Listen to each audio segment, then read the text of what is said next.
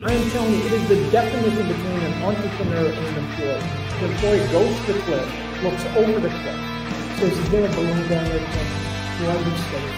What happens if it hurts? What if I land on my neck? The entrepreneur, they said, we need to jump off the cliff, backs up 10 feet to get a fucking run. This town needs an enema. Fuck. Julio! Where's Commissioner Brady? Come on, you guys can beat me. Too stupid! You don't really think you'll leave? Things change. You got me!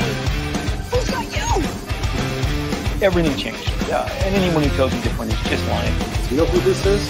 This is Mark motherfucking Sylvester.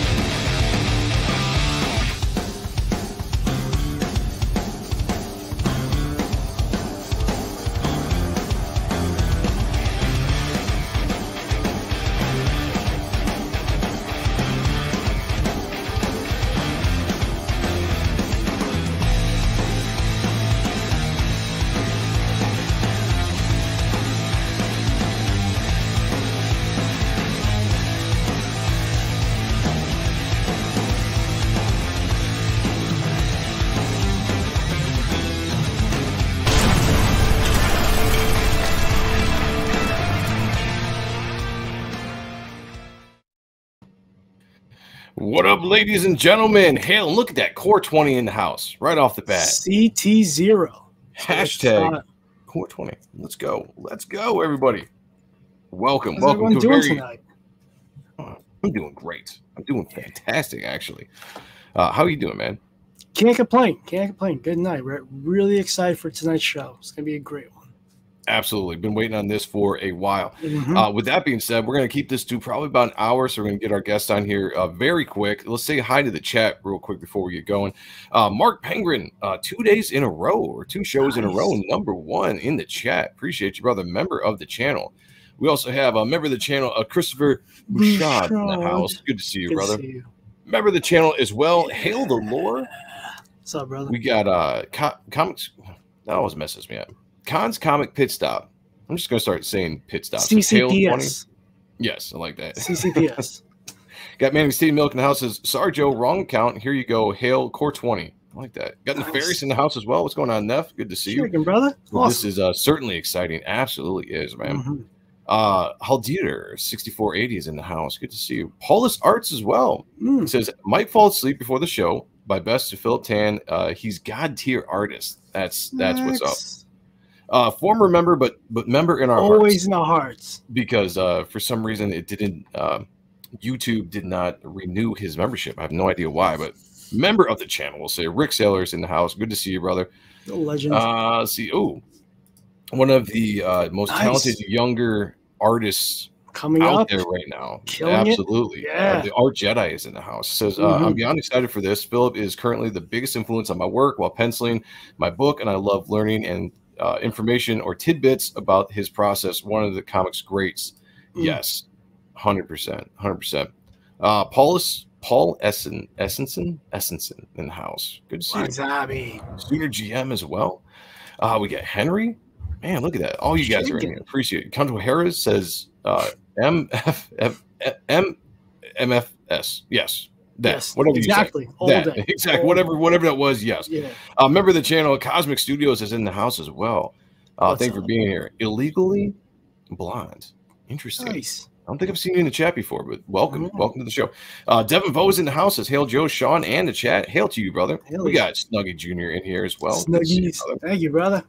Member of the channel and the man himself, Mr. J from Desolate Soul Studios. Thank you for being here, brother. We appreciate you. Member of the channel, MB Bonner's in the house. Says, ahoy.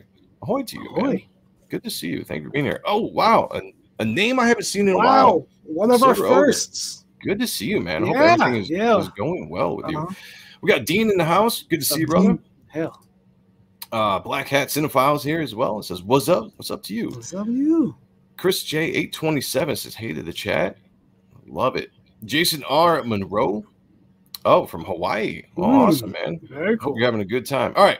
That was great. We're to the bottom of the chat. We got 32 people in here already. Appreciate you guys. If you haven't yet, please hit the like, subscribe, hit the bellification so you can get a notification every time we go live and bring you awesome art and awesome guests like we have tonight.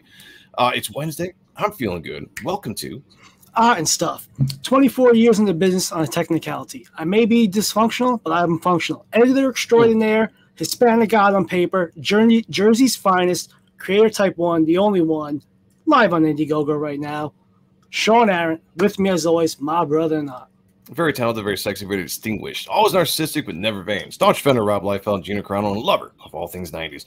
Joseph Michael Sonntag, or Joe M Sonntag if you prefer, as the Pope likes to call me, JMS.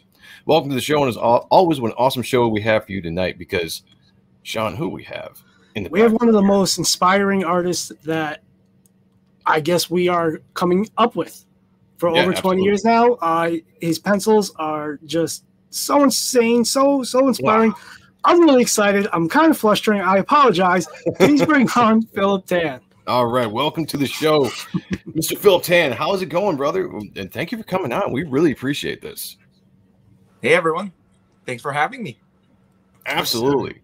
Absolutely. We also got Paul in the house, as well as American Comics Co. Welcome, guys. Appreciate you all in the chat. If you guys have any questions in the chat, feel free to throw them in. We'll definitely try to get to them before the show is done if we have the time.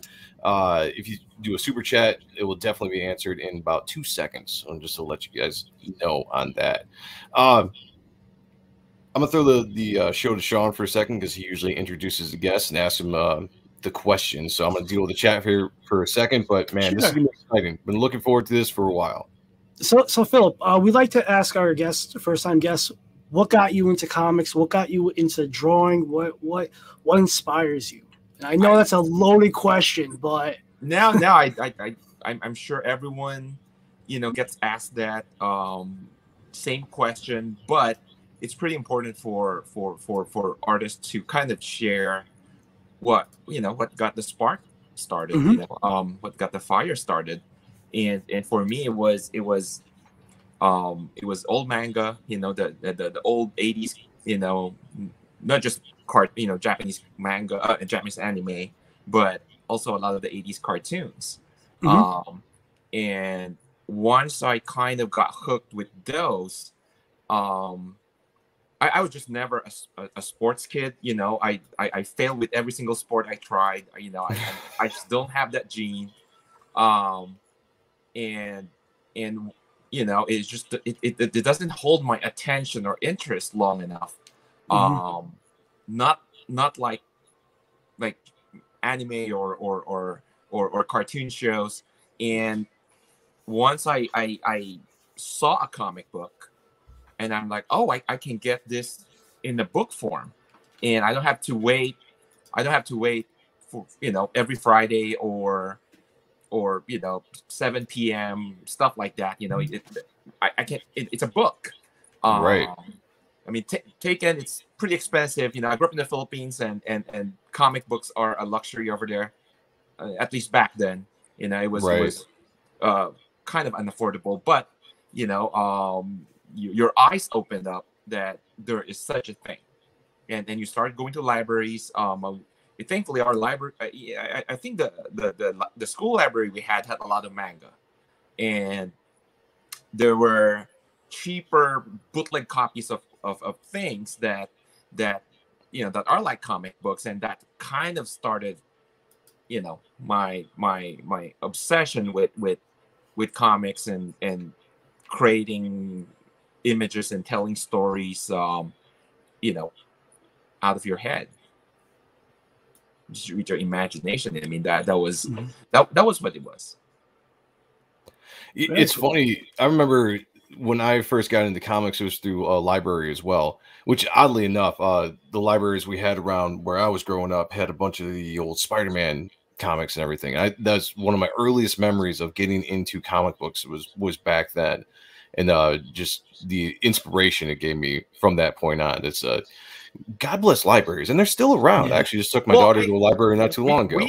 We only had manga. You know, we didn't have American comic books, and you know, I have to thank one of my like grade school classmates back then.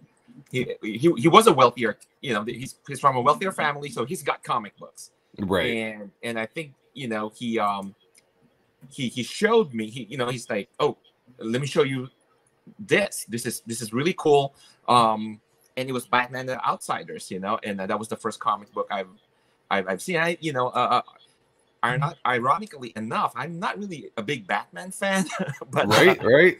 But that was the first book.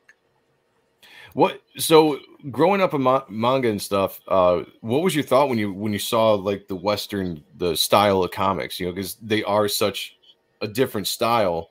But I will say that the influence felt from manga in the Western style was big in the late 80s and early 90s. It really started, like guys like Liefeld and McFarlane and all them started to really bring in a lot of the techniques from those comics into American comics.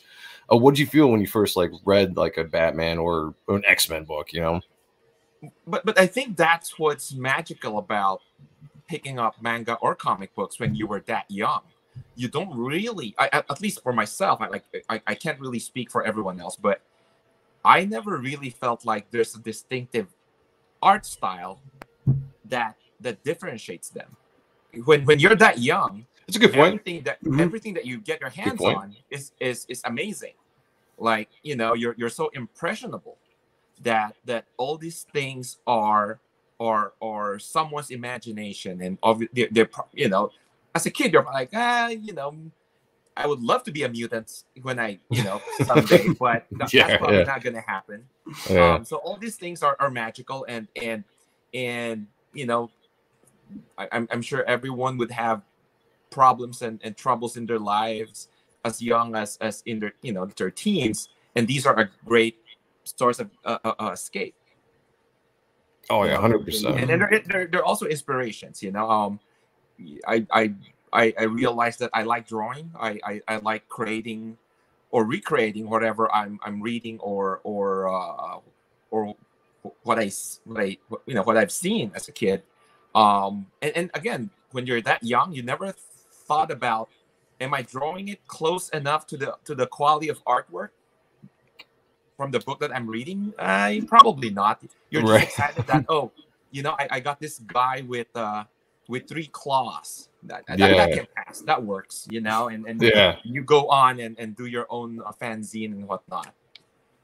It's funny. Sheldon Martin, member of the channel here, said, that's funny. When I was a kid, I thought all comics were drawn by the same guy. And that probably me for the longest time, too, before you realize that there was actually multiple different artists that drew books. Because, yeah, you just get drawn into the art and the fantasy escapism of what comics were. And I think that's what I love about comic books so much, is you can get started at such an early age, and for the most part, it sticks with you. You know, I'm 41 years old, and I've been reading comics and loving the comic book art style since I was like 8 years old, you know, and I'm still as much in love with it today as I was back then. Oh, absolutely. I think the first few years where you know, got hold of comic books, you don't really care about the art or the details of the books itself. And it would probably until, I would imagine, you get your hands on those books, you know, around 10. So once you're like 15, 14, then you started to see, okay, this is the kind of art I like. This is the kind of art I don't like. And the same with stories, and, you know, and so on. So art is important. Obviously, that's what I'm doing. But for you, like, you know, if you have younger relatives or kids, you know, that you're trying to get into comic books, it doesn't really matter what kind of art is in the comic book, and you need to hook them first with the books. Then you get them into, oh, do you like this art? Do you like that art? You know, that kind of stuff. Rick Saylor says, hello to the badass Philip Tan. Amazing having you here. Absolutely. Facts. Absolutely. Jay's saying, really hope Philip has some Ronin book 2 work to show tonight. I love you, Jay. You're awesome. Speaking of Ronin, we on this channel, every time a book comes out, we'll kind of do like not necessarily an art review, but we have a show on Tuesdays called Appreciating Comic Book Art, that's basically what we do. We look at a run of an artist or a book that's coming out, and we just geek over the art because that's what we love here. And so we've been keeping track of the Ronin book 2. No, thank you. Which we absolutely loved. It's been great. I love how you have infused the manga elements into that style. What I have to ask is our other co-host Kayla, when she's here, we've noticed that in certain scenes or certain panels, sometimes you push it a little bit more manga than other scenes and panels. I was just wondering, like, what the thought process was behind that, if it's intentional or if it's just however you feel at the time when you're drawing it. Well, it's probably something that started, and it's at this point it's subconscious. I'm starting issue 6 right now, the last issue of this arc, and the subconscious mindset you put yourself into started from the first issue. Frank and I would go through a lot of this back and forth about how the visuals are going to be, how we're going to approach this book, and that's when he said, he wants his lone wolf and cub. Right. Absolutely. And I figured, if I'm going to go and do, there's nothing wrong with just the 90s influence art, which I love very much. That's how most of my art looks like. Yeah. But Frank wanted this other feel to the book, and I just decided that I threw out all these suggestions and went with the gray tones and all these other features that probably does look like it's much more influenced by manga, and Frank decided that that's what he wanted. He nice. Said, this is it. This look is what we want. We kind of have to design a lot of things on the fly. Mm-hmm. Where, I guess that is where, I think recently I heard about there's a difference between the Marvel style and the plot style. Okay. Oh, it's okay. Yeah. So that's actually not the same, and which I thought was the same thing for the longest time. Right. Same here. the Marvel style apparently is where the thing we know about Jack Kirby and Stan Lee, but the story didn't really came from just Stan Lee. So it's kind of like Stan Lee telling Jack Kirby that, okay, the Fantastic Four needs to go from this place to that place and runs into this bad guy, and this thing happens, and just make sure that when we start next issue, they have to save Ben Grimm, something like that. Right. And Jack kind of orchestrates the whole thing. And what I guess what I got wrong all this time is that if the plot is from the writer, that he came up with the story, he tells the artist what's going to happen from page 1 to 20. Maybe it's not broken down into panels, but the whole story came from the writer, then it's not Marvel style. Yeah, it's funny that you bring that up, because I've been thinking the same thing for years, that was actually the Marvel style, but it's really just the plot style. It's interesting because it's kind of similar but not the same. I did not know, and I heard it directly from one of the Marvel editors in the 80s and 90s, and he was, as a matter of fact, I think it was on Facebook too. He was explaining that to people who's always getting it wrong. And coincidentally, when we started issue 1 of Ronin book 2, Frank actually just gave me 10 pages of the layout. Oh. Mm-hmm. I think Right. 10 to 15, I think. And I did the rest of the 40, 47, 40, 43. Yeah, because they're big books. Yeah. They're page count wise. Yeah. And I'm not sure if that was intentional on Frank's part to kind of like, okay, I want to see if this kid can do it, and if not, he's fired next issue. So I guess, but you know, I mean, in a way, you see Frank evolve. You see him, you know, I mean, it's gonna be like seeing him change his artwork to like, okay, there's some strengths that I see from this kid that I'm trying to train right now. I in my mind, he's still training me, and you know, he would put in things and elements that he thinks, you know, would be best for my art style, and, right. and at the same time serves the story purpose. And that's how he started doing all these complete layouts for every single issue afterwards. Yeah, I was just going to say, it was interesting in the latest issue that just came out. They printed a lot of Frank's layouts in the back, just kind of showing what was going on. And it always said in the credits that he was doing some layouts. What I thought was really cool is not some, all of them. Every single. So issues 2 to 6. I mean, issue 4 is going to be inked directly on the layouts by Daniel. Okay. But the entire issues 2 to 6 are completely laid out by Frank. Sorry, not to cut you off.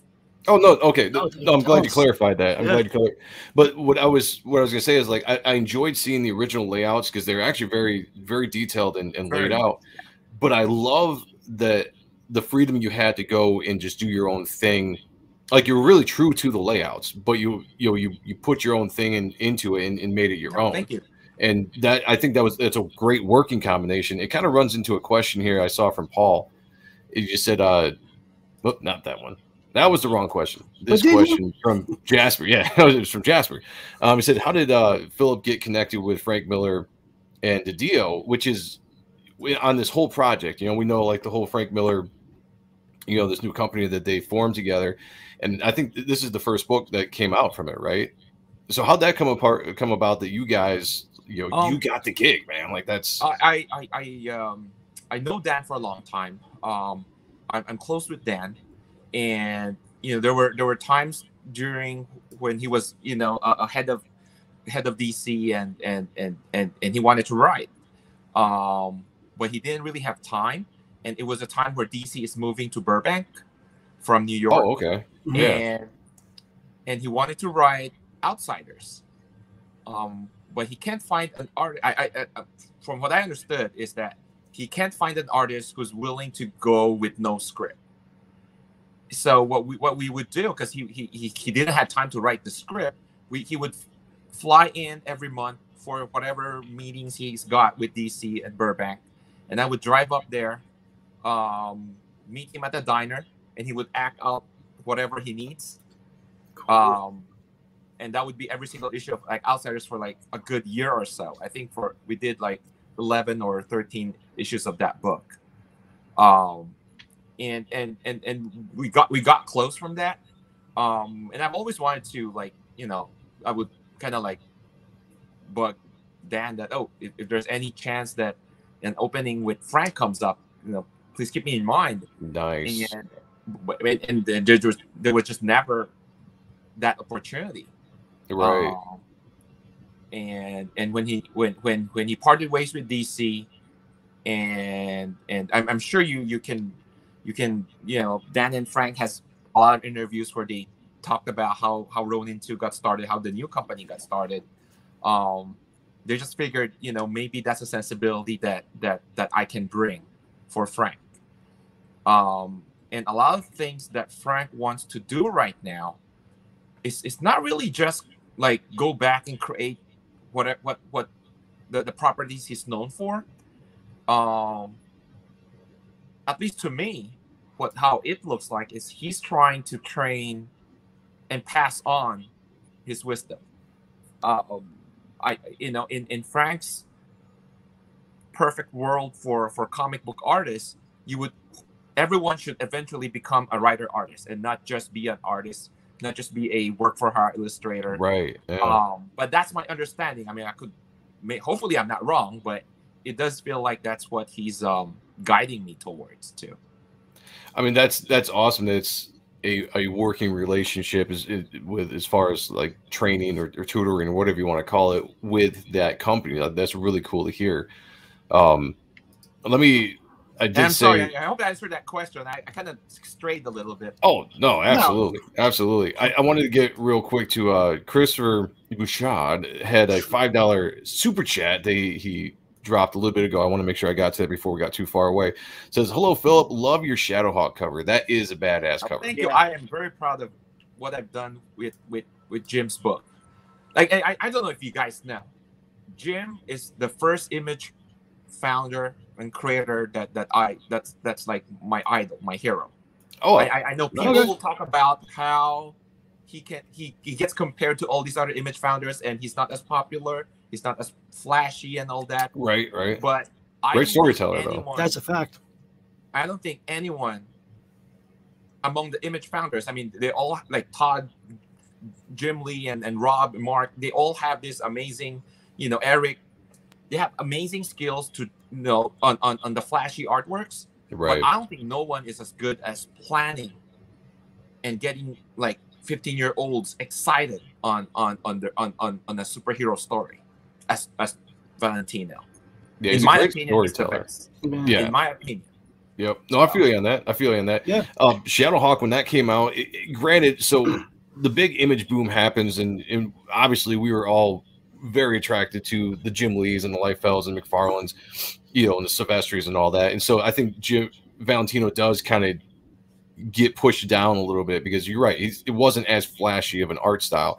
But that being said, Shadowhawk was a cool character. Like the character design was visuals, cool. Yeah. Comics were cool. The story was really, it was a cool like kind of mystery of who was Shadowhawk and like all this kind of stuff.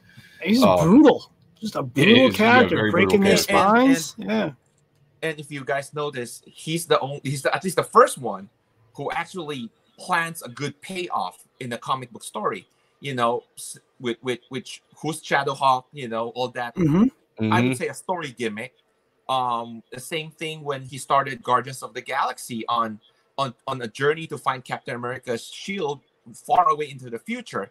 I mean, those kind of stuff are things he's good at.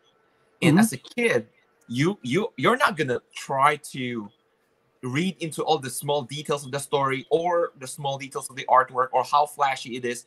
Yeah, that would help, but you're gonna get immediately sucked into the concept, the idea of what Jim Valentino is giving you, in a comic book. If you're like 12, if you're like 13, right? Yeah, he's really good with that.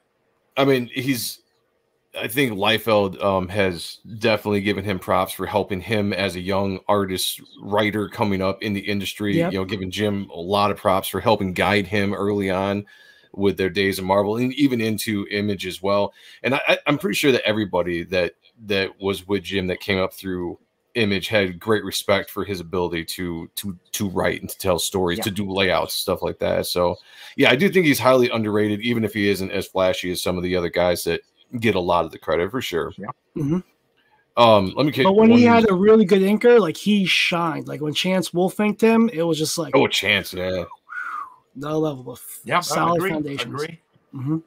Paul did have a question. He said, "Did you enjoy your small run on Spawn? Now you've done a couple different runs on Spawn, haven't you?" I did 2 runs. The first one was actually 2008 or 7. Okay. And I did 151 to 163, I think.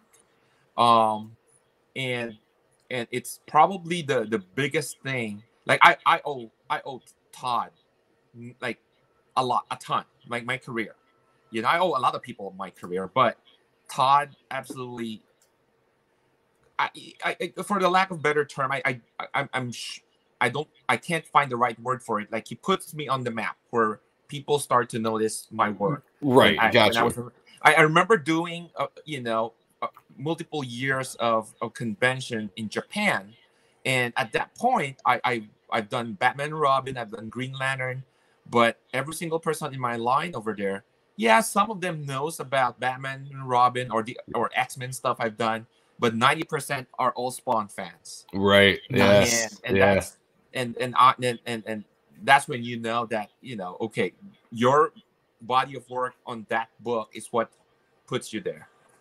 Oh, absolutely. I mean, the character design and just character in general that Todd created is iconic, you know, and like almost everybody, like I don't know if I've ever really run into too many people that haven't liked that character and the book, you know. So getting a chance to draw on the book for however long is definitely going to put you in that atmosphere with a lot of fans.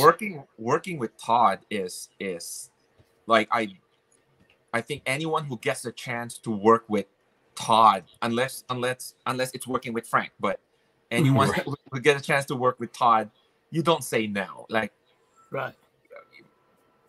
The most I've learned from a comic book creator is Frank, and then next is Todd. So if Frank never happened, it would be Todd. Like the amount of the amount of wisdom he gives you on how to create attractive comic books is priceless. You know, he's the biggest reason that you understand how to cheat with not drawing everything, you know, because that's what you have to do when you're drawing Spawn. You can't keep drawing every single detail of the cape and chains and everything. And and you know how to simplify your artwork, where, you know, Todd would always, like, every time I turn in the cover, he would call you and says, if I'm standing 5 feet away from the bookshelf and your cover is not jumping out, then you're failing your job. You know, and he would go into why certain things would pop up and why certain things would go recede, and most of the time it would be because you're tunnel visioning into doing all the small details, which again, they are cool, but you have to find what, you know, kind of like pick your fight and find where you're good, what you're good at, and make sure that those comes out. Anyway, so Spawn has my time on Spawn has been one of like the best experience I ever had. And I absolutely love the way that you've drawn the character when you've had the time to be on the books. Like, they're not, in my opinion, not every artist can capture Spawn. I mean, obviously Todd creating Spawn, the art style, and then Greg came through and did a fantastic run and, you know, really defined what the character looks like for just everything from just the angles, the cape, the way it works. I don't think like everybody can just jump on and do it justice, but when you jump on, you do a great Spawn. Like, I've always enjoyed every time you get in. I'm always excited. Absolutely.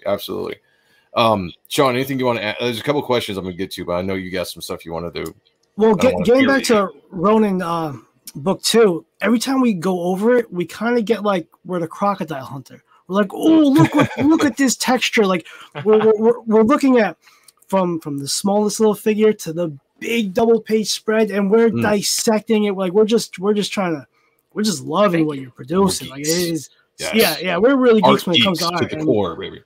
And sometimes we feel like we're like, no, like the chat's not interested, but like they're loving it too. They're like, oh yeah, like it's really cool just to get how involved we're all involved about what you produce. It's so inspiring. I can't not say that enough.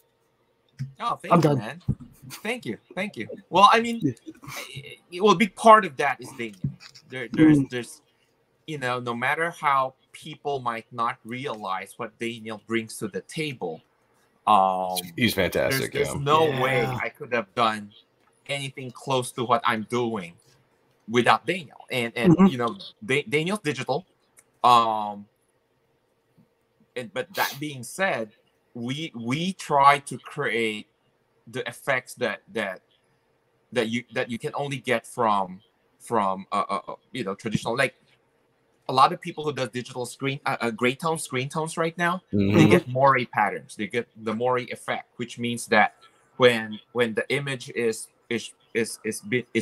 looked at from a distance, you get this, like, I'm not sure how to say it. There's this like pattern that comes up, because it depends on how close the dots are, you know, with each other. How far they're from each other and how big those dots are. And when you're using digital, you get lost because you're always zooming in, zooming out, zooming in, and you can't really see it. You know, unlike where if it's traditional, you can just put it there, go like that, and you'll see it. Mm-hmm. You know, so we it took us like an entire year just to figure out how to make that work. Oh wow! For Frank, I mean, it's not an excuse. I'm still slow, but you know. Well, did he scan any traditional stuff? Because like with the did he scan in any traditional of like the textures that he would use? No, he did not. He a lot of times he would actually create from scratch on digitally. Like I'm sure there are softwares out there that has them pre-made. Yeah. And again, I mean, the problem with pre-made is because there's so many, you would have to pick and choose one by one until you get to the right one. Sure. And I guess in a way, again, I'm horrible with tech, and hopefully I'm not like telling the story wrong, but I'm pretty sure he had to like create them every single time, and save them to use it again later on, instead of picking from presets of screen tones digitally. The textures in that book is fantastic, and he's just, the work he does is great. So like, you guys make a hell of a team, like artistic. Yeah, we've enjoyed everything from that book. And I've been on record a bunch of times. Like I've never been a huge fan of like the actual manga style. I'm getting warmed up to it, but a book like this really kind of pulls me into it because it shows me some of the stuff that I am missing within your style, which I absolutely love. And then just kind of like some of the animesque, I don't know, whatever way you draw, like some of the female characters and the eyes are just absolutely gorgeous. They're just beautiful how you depict the facial expressions. The little kid, you know, the cub in the story is just, that's a very fun. I've never tried to really draw kids because I've always had a hard time. They're hard to draw, you know, like drawing a kid is just, it's a hard thing to draw to make them look the age they're supposed to be. The John Byrne kids on the Wanda twins. No, Google it up. Google that. All right, I'll do that. I'll do that in a second. Twins. You have to Google that. We got Scary Badman Jenkins, member of the channel, says, "Hail all, Mr. Tan. Your art is amazing. Just had to say hi and to all three of you. Off to bed." Well, thank you, brother. Good night and thank you. Yeah, you have to Google John Byrne drawing. I'm gonna do that right now. And then you won't feel so bad because that's John Byrne. Okay. We got Papa John Malin in the house. He's getting an art boner here. He's known to get boners regardless, but this art boner is particularly special. John Byrne. Wonder Twins. The Wonder Twins. All right, let me see. No, Wanda, like Scarlet Witch. Oh, okay. Oh, Wanda. Okay.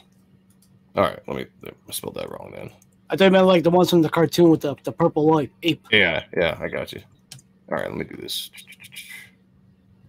Let me see. So, can you tell us what page you're working on? What's that?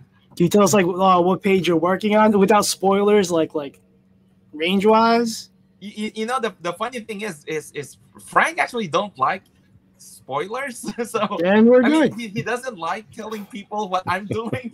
Right. So okay. You're gonna forgive me. I have to stick with Frank on that one. No, absolutely. Absolutely. Frank says we do have another project, and hopefully they'll still have me. I mean, it's not a green light yet, but you know, I'm writing it, and nice.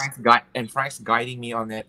It's for his company, and I think you guys are gonna like it, and hopefully love it once it gets approved. I was just gonna say, if you're drawing it, I'm buying it regardless. So like, you could draw the phone book for all I care. You know, like I'm getting that. And while you are looking for the twins artwork by John Byrne, Joe, I would recommend a book.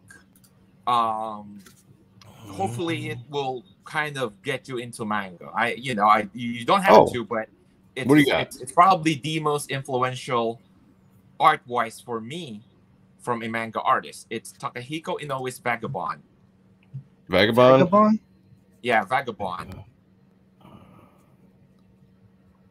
All right. I'm gonna in there and that look it over up. there. All right, I'll check that out. I got it pulled up. I'll look at that after some of the stuff that you just pulled up. Though that does look cool. I'll check that out after the show for sure. I don't know if this is the image or not. This was one of the ones that pulled up. I couldn't tell if this was exactly burned or not, but is this one? Yeah. Okay. Oh. I see what you're saying, though. Yeah. So you're fine. So don't worry. You just go and try it. I'm gonna have to now. Now I'm gonna have to. Yeah, that gave me some inspiration. Be like, all right, I can do it now. I can do it. I can draw better than that. That's the most muscular 3-year-old that I've seen in my life. with like deep cheekbones and everything. I was just gonna say, like, yeah, the face, yeah. It looks like the one actor from the Animal Kingdom show. I dig that. No, but I mean, you know, Barn is a gigantic hero of mine, but you know, it's things like this that makes you go, okay, worst. What's the worst, right? I mean, right? Yeah. I mean, I think sometimes we gotta not live in our own heads so much because when you're an artist, you want everything to be perfect, right? You want it to be just the best you can put out there, because you probably always, or at least I know, I judge myself against a lot of my idols, and favorite, which I try not to do because I'll never be those names, So a lot of times when you draw something like that, which I've not tried to draw children, but if I did, I'd look at it and be like, man, it's just nobody should ever see this. But and that does give me inspiration.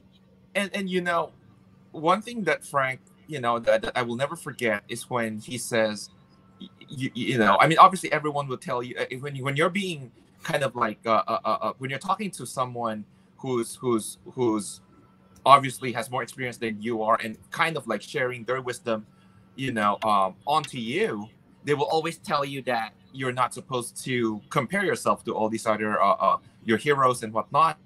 But what Frank really made me like, that's when the light bulb, lights up. It's when he says, you will eventually find something that that only you can do, that all your heroes are probably not doing. Creative wise, at least, whatever that element is. And once that thing happens, then it's a domino effect. And it wasn't until then I started to seeing, oh, these are the things I can do that all my heroes are either not doing or they're probably too old to do it. And it won't stop. And you'll find them not all at the same time. You'll find them one by one. As you do more work, as you go through month in, month out of drawing, whether it be sequentials or commissions or pinups, whatnot, you will find them. It will just show up. You have to believe it. Mm-hmm. That makes a lot of sense. That makes so much sense. And it's funny when I'm trying to find an example here I can bring up so the chat can see, but when thinking of your art, what I think you have done that stands out more than anything that I've seen, and you probably aren't like the originator of it, but just the way that you use texture with cross hatching. You don't do a lot of solid blacks. You break up a lot of stuff with a lot of line work, and it's just it looks very fun from an artist point of view. Like, it looks very fun to do if you know how to do it and make it look correct. And absolutely, it's one of the things that caught my eye when you started posting videos on like Instagram or something, where just like short videos of you doing some sketching, or there's some convention sketches out there on YouTube that have been recorded that I've watched of you drawing. It's just really fun to watch your mind work as you're drawing all these lines, and just how you're using them, one for shape and for shadowing and all that stuff. I'm trying to find there's a nasty Nova that you did that just every time I see it come through my feed or let me see if I can find that. It is just phenomenal. I think it was one of the Instagram. I think one thing, like for fellow artists that are probably listening about this, one thing I will share, and I remember it was Todd it was taught, and he would go, you know, if you have two, like two white space, right? You have 5 dots equally spaced out on one side, and you have on the other side 3 and 2. Your eyes are immediately gonna go look at the 3 and 2 because the 5 dots that are equally spaced are not interesting. Okay. And that's the most basic example you can use when you're doing cross hatch, because when you're making cross hatching or feathering or whatever detailed texture you're doing, you're trying to recreate a texture, a shade, right? You're trying to recreate a shade, and when you're recreating that shade, if everything is uniform, then you're not good. Your eyes wouldn't know where to look at. So something has to be darker and something has to be lighter in that area of the small area they're working on, for your eyes to kind of like get, you know, the attention is going to go either on the lighter side or on the darker side. I mean, if that makes sense. No, it does. It does. Yeah. Yep, absolutely does. Go ahead, Sean. I'm trying to find. There's a picture in my head specifically. I'm trying to find because I want to show the chat kind of what I'm talking about if people aren't familiar. All right. Is there a character or a book that you would love to go wild on? Like if they're like, here's the keys to the castle. Boom. Namor. Okay. Really nice. All right. That'd be interesting. Yeah, Namor.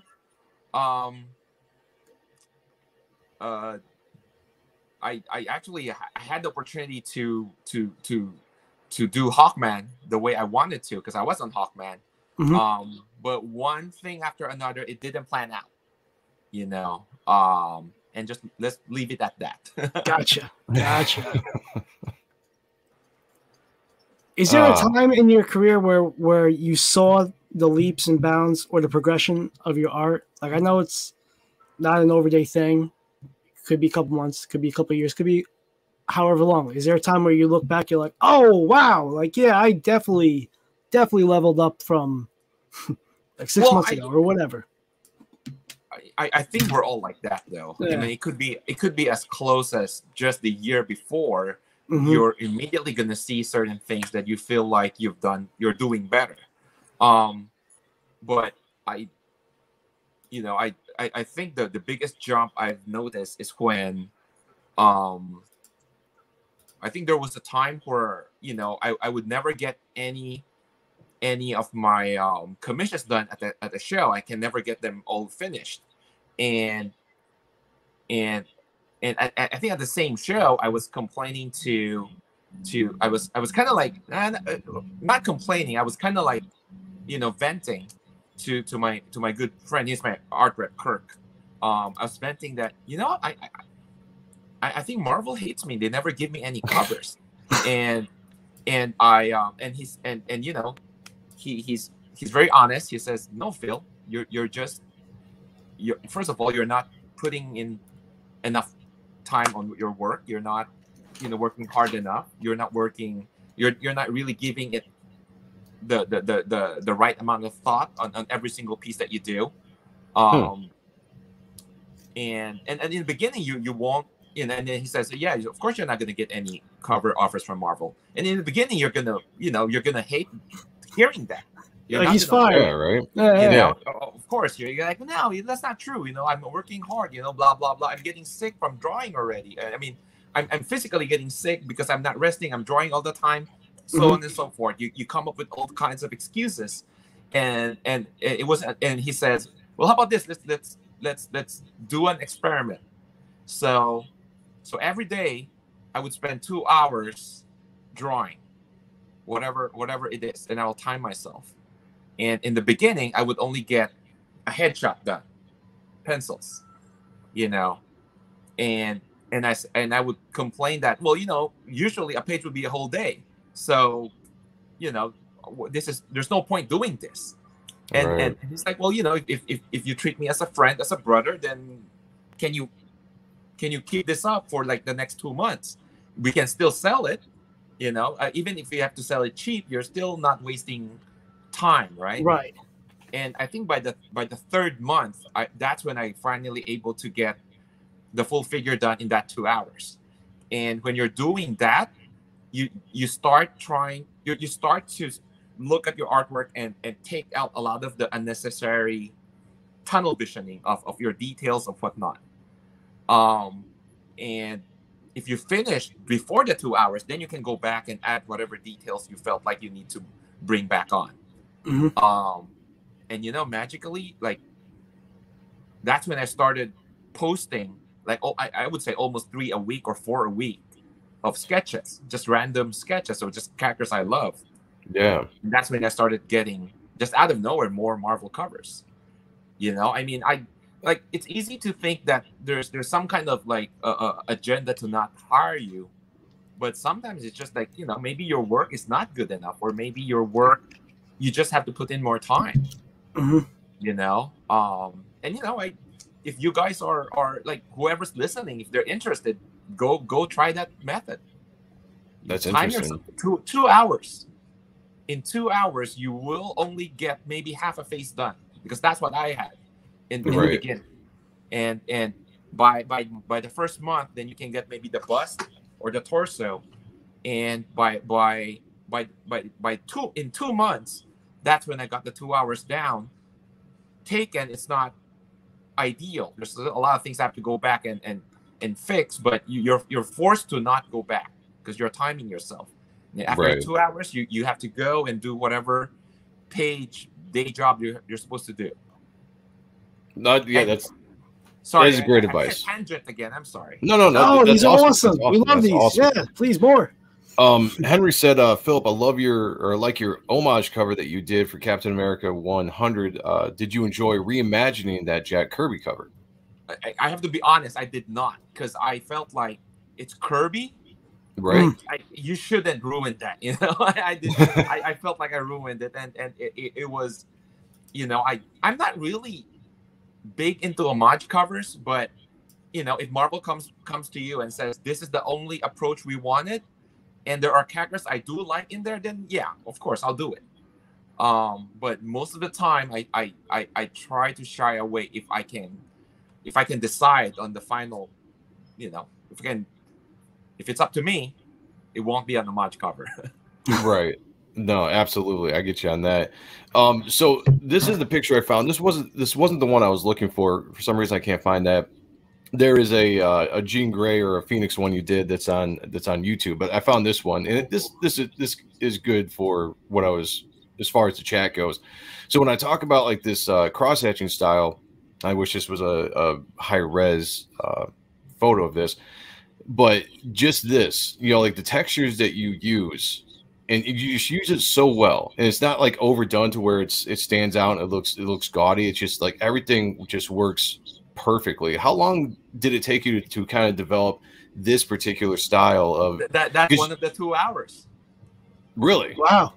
Well, nice. Again, I mean, that's crazy. I don't go from 0 to that in a few months. You know, I mean, it obviously took the entire half a year or so before I finally was able to like get to a good solid a place with this style, with the art style. Yeah. You know, and I think another practice you can do is whether it be photos or artworks of your favorite artists, try to get the black and white. So if it's colored, try to get it in black and white. If it's a photo, try to get it in black and white. If it's already black and white, then perfect.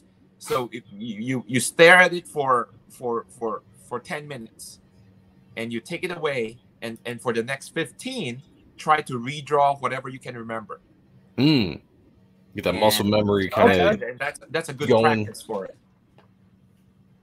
Yeah, I love it. It's interesting. Like I'm a visual learner when it comes to art. Like I'm way better at being able to just kind of sit and study someone's art or watch them draw, and it does kind of stick with you when you're drawing and you try certain techniques. You're practicing on sketching. You know, just you want to see if you can do it. I've done, you know, tried to kind of capture a little bit of this sketching or this hatching technique that you've done in a few of my sketches from in the past, and it was just one thing I found is it takes time to figure out exactly how to do it and make it look good. But also when you get it down to a point where you're comfortable with it, it's just a whole hell of a lot of fun. And I've watched some of the videos that have been recorded of you drawing. It just looks like you're having a lot of fun drawing this, you know. Wait. As a matter of fact, the 2 hours are way more fun than proper covers or interior pages, mainly because you can kind of express yourself, almost whatever you want, and also where if you're doing the practices I'm talking about, you're kind of doing your interpretation of that artwork. So you would know what you like to do. You would know what's comfortable for you. And even if it looks wrong, you can kind of do it better next time, right? Where if you're literally staring at a piece of artwork and copying it line by line, then you're going to be very miserable. Right. Yeah, that's true. Yeah, great point. But yeah, I wanted, that's one of the things that just have really drew me to your work, especially when you started posting a lot of those on Instagram and videos I've seen. Like you talked about some of the, like Frank saying you'll develop something that your idols or whatever aren't doing or don't do a lot. And that's one of the things I noticed with you specifically. I started seeing you do that kind of work more on a regular basis. And that was something that was very inspiring to me because it wasn't something I saw a lot of other people doing on a regular basis. And I was like, wow, that's cool. You know, like that's kind of a newer thing. And it's as an artist, it looks like it's fun and it's visually pleasing to the eye as well. So I just wanted to give a shout out to you for that. You know, like that's very inspiring what you created with that Thanks, particular kind of style. Again, you once you see that first one, you will keep finding things that you do that you probably will realize is something that only you can do, that none of your heroes are doing, you know, and maybe better than what they do in that whatever, you know, element of artwork that is. Yeah, I mean that's a very inspiring thought. You know, just hearing you say that, like that has me thinking in a little bit different way. That's very inspiring. I hope that there's other artists out there that kind of get inspired by the same thought. Guys, we're running up onto the hour here. We don't want to hold Philip too long. We definitely love to have you back at some time in the future because that'd be fun. Yeah, Sean and I could geek out about technique and talking about art all day. This is what we absolutely love to do, and I'm sure we didn't get to everything we wanted to talk about today. Let me see. Oh, so Jasper was asking if you plan on doing your own IP later on. I don't know if we already covered touched on that earlier. Yeah. Well, I do, and as a matter of fact, I have a few things. Nothing announced, nothing that's planned anytime soon, but you know, that one project for Frank, if like fingers crossed, if it goes through, you know, it's kind of partly my IP, you know, also, and not just completely work for hire, but you know, a lot there's other things that I'm planning and doing, you know, chipping away slowly, and just trying to go with a different platform rather than anything that we've already seen in America. Okay, nice. You know, I think you have to try it. You have to, worst case, you know, the worst you can get is no one buys it. Sure. Right. Right. Done, right. Yeah. Like, okay. Yeah. And this is probably the first time I'm talking about it. And like 3 years ago, I got I asked Todd about permission to do a Spawn fanzine. And nice. And the only deal is that I don't release it here, so it's only going to be at the convention in Japan. Oh, yeah, interesting. And so, you know, I'm going to try and see if that works. You know, that's a very different way of and it's not like, you know, online selling or anything. It's literally, you know, I'm at the show. You know, it's actually one of the biggest shows they have. 750,000 people. Wow. You know, wow. And it's called Winter Comic-Con, and I'm gonna do my best and not you know, not butcher whatever. You know, Todd's a good name and Spawn, you know, have.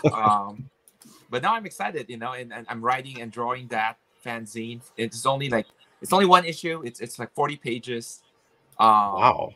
Well, keep a couple of copies on the side for us, and we'll PayPal you whatever it costs. Hopefully I don't sell out over there. But yeah. I'll definitely try to keep some copies over here. Yeah, that sounds like that would be absolutely awesome. Amazing. Yeah. All right. Well, we're gonna let you go here in a second. If you could just stick around while we end the show. There's a few things I'd like to chat with you about. But sure, chat, you guys have been absolutely amazing all night. Great questions. I'm sorry I didn't get to all of them. We will definitely have Philip back again at some point and cover a lot of this stuff again and just chat about art because it's amazing. Philip, thank you so much for coming on. Like this was me. True honor. You both. Yeah, an absolute honor to be able to talk to you and just spend this hour, geeking over art, man. So this was the highlight of my week. So we appreciate you coming on and making time for us. No, thank you. Guys, we will be back Tuesday. Appreciating comic book art at 10 o'clock. We're gonna be looking at the Scott Clark artifact edition made by the Wildstorm Universe group on Facebook. So we're gonna look forward to checking that out. Everybody go check out Type 1 live on Indiegogo now. Reaper Destroyer live on Indiegogo right now as well. And we will see you guys all a little bit later. So here's a little bit of an outro so we can get out of here. And everyone have a great night. Peace. Take care. Good night, everyone. This is crack. Everybody wants to be cool. But doing it with crack isn't just wrong. It could be dead wrong.